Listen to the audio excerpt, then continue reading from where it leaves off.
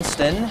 They were in the second quarter, 18-0, Princeton up. We will start there. Stanberry knocking on Princeton's door, and the handoff to Treston Williams as he fights in for Stanberry's 6 points. 18-8 after the successful two-point try. And then Princeton trying to get ready to defend its lead. Later, the Tigers trying to claw back at these Bulldogs. Clay Evans tries to chuck one over the crowd to Mitchell Walker, but that one isn't quite enough for the catch there. Stanberry gets the ball right back. Bulldogs run down the field again, and Drew Parman breathes a sigh of relief as Decker Hyde reaches out for a Stanberry touchdown, although Princeton outlasts Stanberry, winning 44-42.